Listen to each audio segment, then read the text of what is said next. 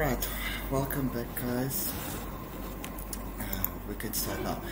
Welcome back to our second lesson for today. We'll start with Unit 10E.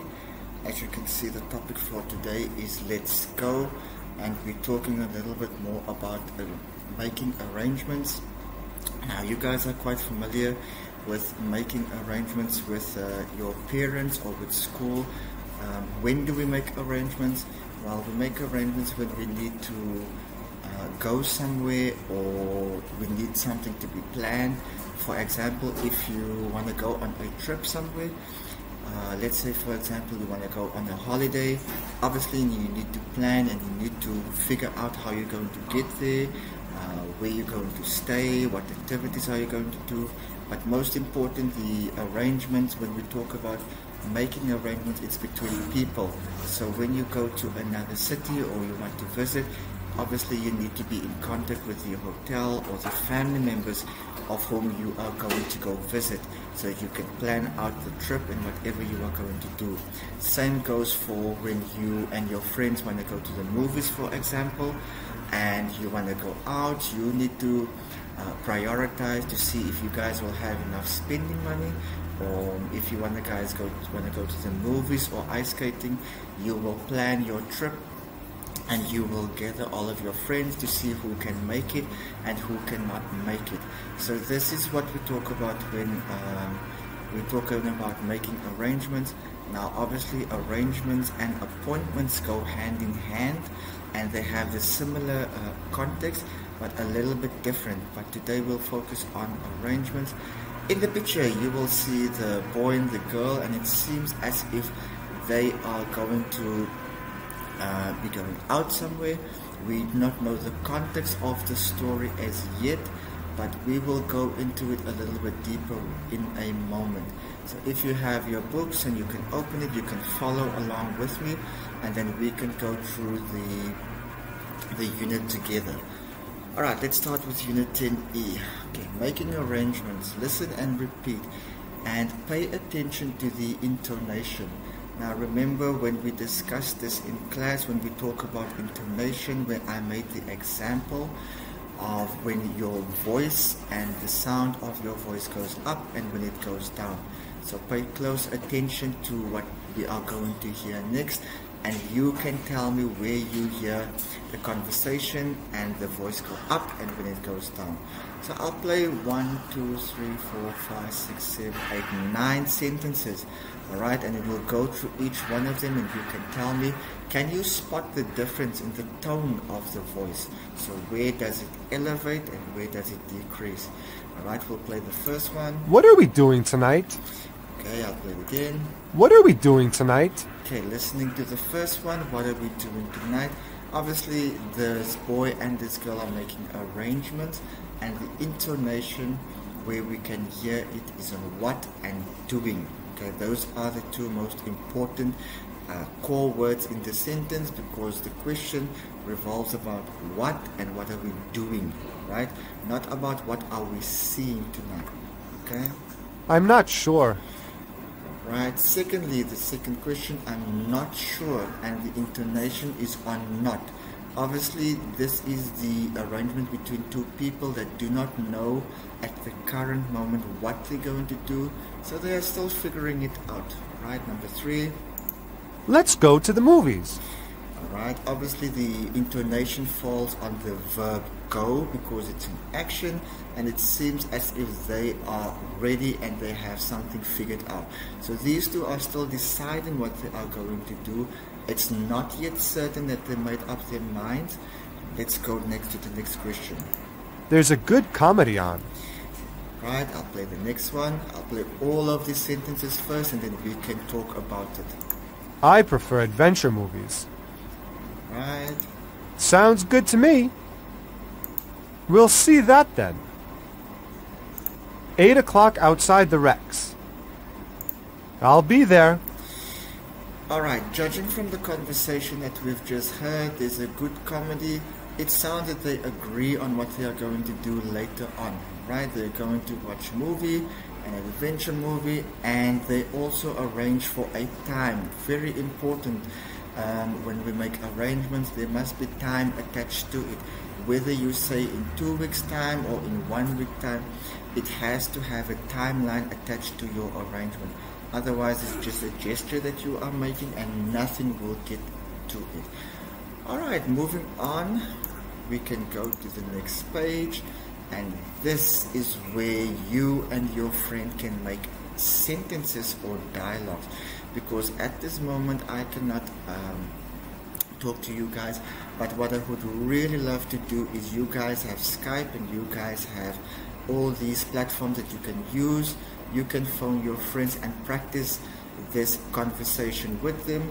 Obviously, if you are not skilled in it, it's still okay. Right? All I want you to do is practice with them. We can go through some of the dialogue. You guys remember that a dialogue is between two people, and a monologue is when one person talks alone. Now we are looking at a dialogue because two people are having a conversation. Alright, so let's talk a little bit about the dialogue. They are making an arrangement for when it's happening tonight. Are they sure? Well, they do not actually know at the moment, but then one of them agrees that they're going to the movies, which seems as if they are making the arrangement and it's coming to a firm conclusion. Alright, so we see that the one also enjoys adventure movies, and then they also have a time and a place set up. Alright, we can move to the next page. So this is the actual dialogue between the two people talking. Now what I want to draw your attention to is the mere fact that we have Anne and Tony. Alright, we've gone through some of the context and what they were talking about, and we'll just go a little bit more in detail to talk about what the conversation is actually all about. So if you can follow with me. Alright, so if you can follow with me, and then we can just go through the dialogue together. Right, I'll play it and then we can listen.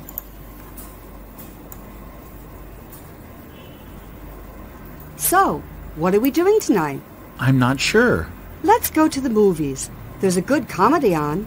I don't like comedies. I prefer adventure movies.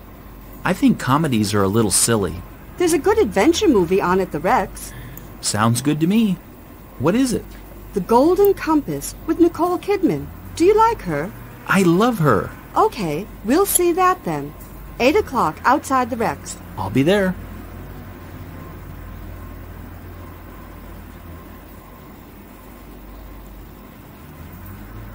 Right, let's go on. So it seems like the conversation between the two of them are revolving about a movie night, and they are making an arrangement to go see the movie.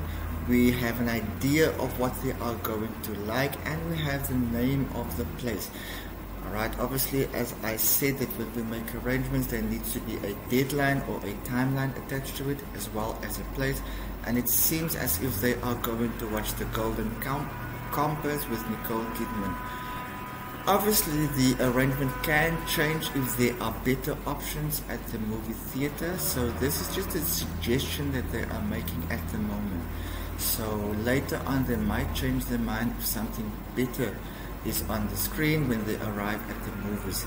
And the name of the theater we see is called the Rex, and they have a date as well. Alright, so we can move on. Now read the dialogue and answer the questions. Alright, what are Anne and Tony, where are Anne and Tony going? Right, so as we can see in the dialogue, they made plans to go to the movie. Right, what are they going to see? It is clear that they are going to see The Golden Compass with Nicole Kidman. Obviously it might change because there might be better options, but this is the option they opt for at the moment. Alright, and we see that Tony really enjoys the movies of Nicole Kidman, so which means that he is a huge supporter or fan. Right, when are they going to meet? They are going to meet at 8 o'clock the evening. Right, very important that they're going to meet 8 o'clock. Now as for AM or PM, or let me rather say the morning or the evening, we do not know that at all. Right, so let me see. Yes, we do know. They are going to go in the evening at 8 o'clock. Right, so that's confirmed. Alright, explain the sentences below in your own language and read the dialogue aloud in pairs. Right, so these sentences I want you guys to, if you can discuss it with your friends. Obviously at the moment we are not that flexible to discuss it because we cannot go through it. I went through the context of all of these sentences so that we can understand and know what they are all about. Right, what I am going to touch upon is the mere fact of they are going to watch a comedy. Obviously there are different genres of movies, and when I'm talking about genres, I'm talking about different types of movies. They are going to watch a comedy. We also have drama, horrors, and action movies. Okay, these are the different genres that we can go into, but obviously we cannot do this in this platform, so I will be moving on. As I've said, that you can phone through Skype and through WhatsApp. You can ask your friends and practice these with them as we move along. Alright, so find the phrases in the dialogue which means the same. So when we're talking about phrases that mean the same, we're actually talking about synonyms, right? The words that are the same, but in this example, it's phrases. Okay, so let's look at the first phrase, I don't know. Okay, so when we say I don't know, it seems as there are a little bit of ambiguity in the question. So looking at Tony's answer, I'm not sure. Okay, so Anne's asking the question, so what are we doing tonight? And Tony is saying, I'm not sure. And this seems like a phrase that we can use in the context over here. So as you can see, that's the correct phrase. So I don't know has similar meaning to I'm not sure. Alright, moving on to the next one. I like the idea. So let's go through the passage to see if we can find a phrase that matches this sentence. I like the idea. Now let's go to the movies. There's a good adventure. Sounds good to me. I think that this one is similar to the phrase that we are looking for, and it is exactly the same. Alright, so I like the idea and sounds good to me are similar phrases that we can use. And if I can put it to you this way, it's another way of saying I like the idea. Alright, she's great. What is another phrase that we can use to supplement this sentence? I think it is I love her. That's the supplement that we can use, and as you can see, it's the correct phrase. Okay, so we can say she's great, I love her, or I love her movies, which has the same context. Alright, and fine has the same context as we can see, I think it is okay. And that's the correct answer. Once again, as I've said, you can pause the video beforehand because I would really love you to figure it out by yourselves first before you attempt to answer the questions. Right, as we can move on, decide what to do in pairs tonight. Please, if I would encourage you, you can have your friends over and talk to them about this in groups or pairs, and you can discuss all of this with your friends, as we are not flexible at the moment to do this in a classroom environment. Alright, this is my favorite part, and it is pronunciation. Now, as you guys know that I always drill this and I always make the examples, so by now you are familiar with the concept because I've been preaching this to you all along. What I want to do is I want to go through these two phonemes with you so that we can have just a little bit of a background. So what are these phonemes used, in what context? As you can see, we have two phonemes that we can use, and the sounds at the moment are not familiar, and I don't want to play it at the moment because I want us to go through all of the words first before we play the actual sound. So first we have us, as, cat, cut, bug, bag, mad, and mud. So these are the 8 words that we have. Now looking at the first 2 words, we have us and we have as. As you can see, the words look and almost identical, but the way that we sound them are totally different. Okay, if we look at the word us, we have the sound of when we pronounce it. And if we look at the word as, we have the word when we pronounce it. Now what I want to do is I want to play you these two sounds first so that we can put them in context. Right, so as you have heard, it is the sound and the second one again.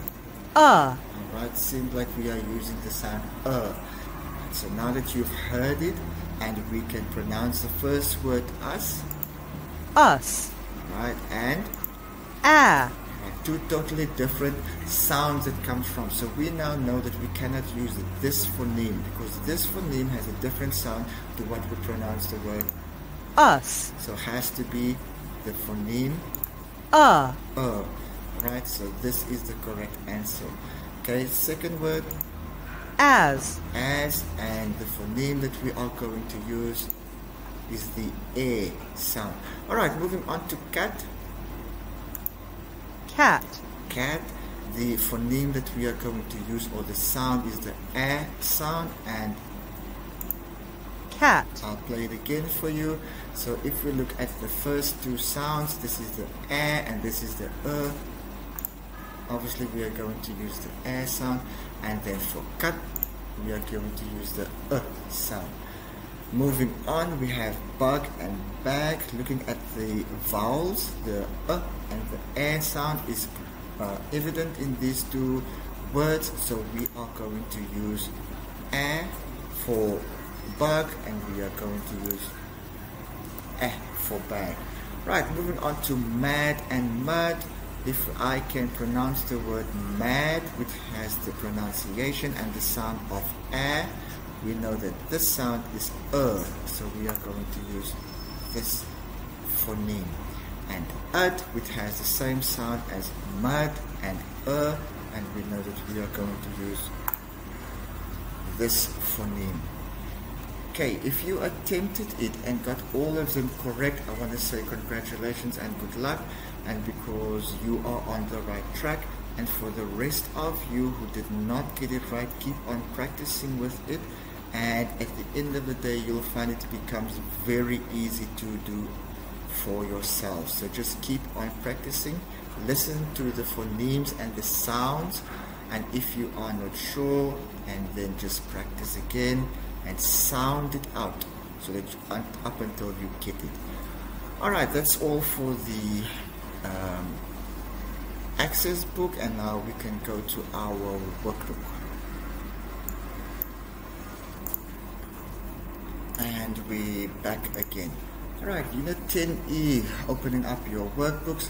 I want to encourage you to do this with me, but I also want to encourage you to pause the video so that you can have a go at it first before we go through it together, because I would really like you to practice it and then we can go through it together. Obviously I cannot see what you guys are doing at the moment, but I would love you guys to practice it first. Okay, everyday English. Complete the exchanges with the phrases below. Now we have a couple of phrases that we are going to use, obviously in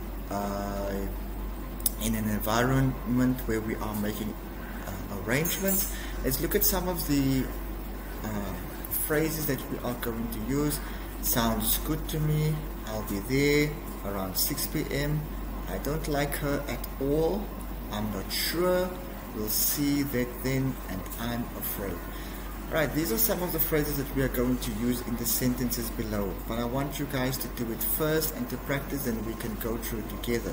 And at the end of the lesson we can just fill in the answers and I will show it to you, but I would really encourage you to do it first.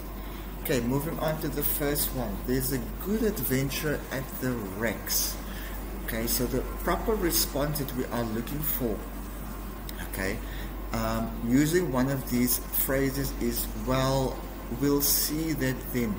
Okay, so obviously the first person is making a suggestion and the second person has to agree or disagree, and we see that looking at A and B, when the first person makes a suggestion, for example, there's a good adventure on at the Rex, and the Rex is actually the place that plays the movie at the moment. So the correct response is, well, we'll see that then.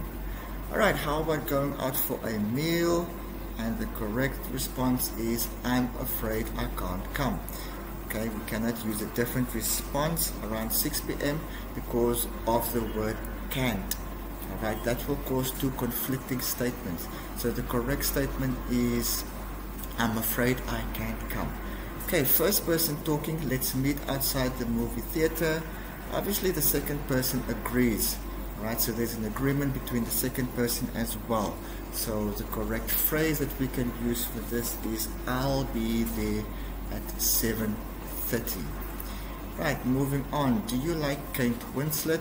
And Kate Winslet is a British actor that we can see in the movie. So do you like Kate Winslet? And the correct answer for number 4, I don't like her at all.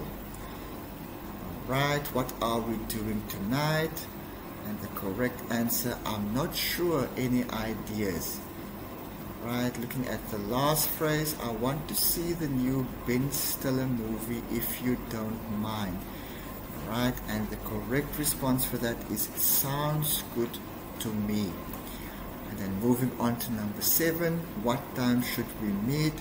And obviously if we talk about time, there's only one answer that we can use. Right? If we say I'm not sure, we have already used that phrase in the sentence, and there's only one phrase for us to use next, and that is around 6 p.m. Alright, that's the first part done. Right, moving on to the second part. Replace the phrases in bold with the phrases below. Now here we have 5 phrases. Number 1, I don't know. Number 2, are we doing anything? It's okay with, okay, and she's great. We are going to use this and fill it in the passages below. So what are we going to do? Number 1, sentence, sounds good to me, we'll meet at 8 o'clock. Right? And the correct response is, it's okay with. Right? Second one, fine, we'll go then, and the phrase that we will use there is okay. I just want to bring and emphasize the fact that we are using the words in bold to match with the phrases on top. So fine, we are going to use okay, and we're not using the whole phrase. Okay, we're only using the ones in bold to replace it. Okay, so number 3, so what are we doing tonight? And the emphasis is on what are we doing. Right, so are we doing anything is the correct phrase that we can use here. Well, I'm not sure for number 4, and I'm not sure, the correct phrase that we can use is I don't know. Number 5, yes, I really like her. The emphasis being on I really like her, which is for number 5, she's great. Alright, listening. You will hear a telephone conversation between 2 friends. I would encourage you to listen to it first and do it first before I do it with you, and then we can do it together. Alright, I'll play the phrase for us, and then we can go through it as a whole. Alright, I'll play the audio, then we can go through it, and then we can look at the answers at the later stage. Unit 10E. Exercise 3, page 67. Hello. Hi, Deborah. It's Pete. How are you? I'm fine, thanks, Pete. So, what are we doing this Saturday? Well, I have a good idea. Let's go to a concert. I don't feel like going to a concert. Let's do something different. Oh, okay. Why don't we go to see a talk show at a TV studio? Sounds good to me. What's the show about? Well, they're going to bring together pen pals who live in different parts of the world for the first time. That sounds interesting. I'd like to see that. What time does the show start? It starts at 8 p.m. My mom is driving me there. Do you want to ride? No, it's okay. My dad will drive me. What time do you want to meet? How about 7 o'clock outside the studio? That's a little early. How about 7:45? Okay, see you then. I'll be there. I can't wait.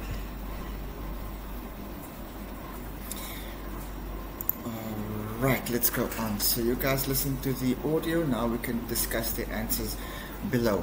Right, you just heard a telephone conversation between two friends. Right, what are we going to do? We are going to tick the correct answer. And here's a list of answers and options that we can go through. Obviously you guys heard the audio and you can play it again if you are unsure. First question, what are Pete and Deborah doing on the weekend? If we look at the audio, we have three options that we can go through. Right, they are going to see a concert, they are going to see a talk show, or they are touring a TV studio. So what are they going to do? The correct answer is B. They are going to see a talk show. Right, number 2. What is Deborah's opinion of the TV show? And once again we have three options, A, B and C. And the correct answer is C. She thinks it sounds very interesting. And for number 3, how is Pete getting to the studio? Alright, three options that we have. His mom is driving him, he is driving there, his dad is driving him there. We have three options, A, B and C. And if we listen correctly, the correct answer is A. His mom is driving him there. Alright, what time are Pete and Deborah meeting? And we have three options again, which is A, B or C. And the correct answer being 7:45 is the time that they are going to meet. Alright, let's go on to the last passage. Okay, look at the chart below. Ask and answer questions to find out what each person is doing this weekend. Alright, so we have some of the options. What are Ross doing? So here's some of the options. Now Ross is definitely not visiting his grandparents, and he's definitely not going to a concert with friends. So what is he going to do for the weekend? Okay, is Ross going to visit grandparents? No, he isn't. Jonathan and Jessica are visiting their grandparents, but we are focusing on Ross. So what is Ross doing?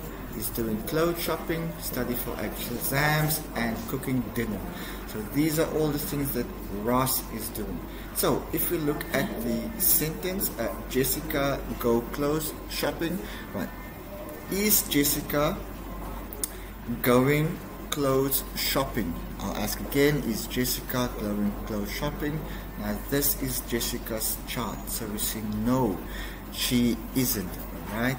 We can see that Helen and Ross are doing clothes shopping, but not Jessica.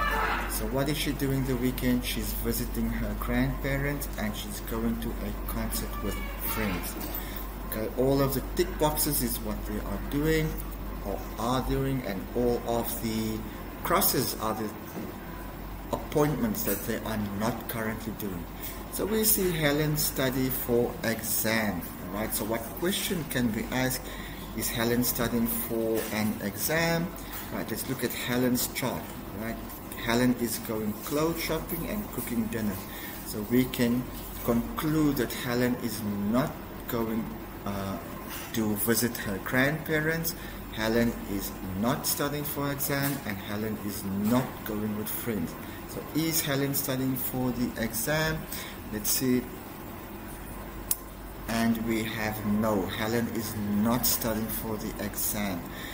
Alright, Jonathan and Ross are studying for the exam currently at the moment. Okay, last one, we have number 4. Jonathan cooked dinner. So what question can we ask? Here we have core words. So is Jonathan cooking dinner? Now here is Jonathan's start. Is he cooking dinner? He's visiting grandparents and going to a concert and studying for an exam. So is he cooking dinner? And we see no, he is not cooking dinner. However, Helen and Ross are cooking dinner. Alright, Helen and Ross are cooking dinner, but not Jonathan. Right, last one, Ross going to a concert with friends. Looking at the chart, so number 5, here we have Ross. Is Ross going to a concert with friends? And we say no, he isn't. So who is going to a concert? We see Jonathan and Jessica going to a concert with friends. Alright, and that's the end of Unit 10E, and then we can conclude, and I will put on the screenshots for you. Alright, and as you can see, this is the screenshot for Unit 10E. Okay, for answer number 1.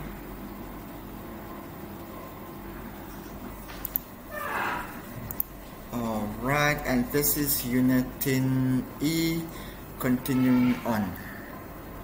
You guys can just pause the video and then we can take it from there and you can fill in the answers. Alright, and that's all from me for Unit 10E, and I hope you have a lovely day. See you with Unit 10F. Goodbye.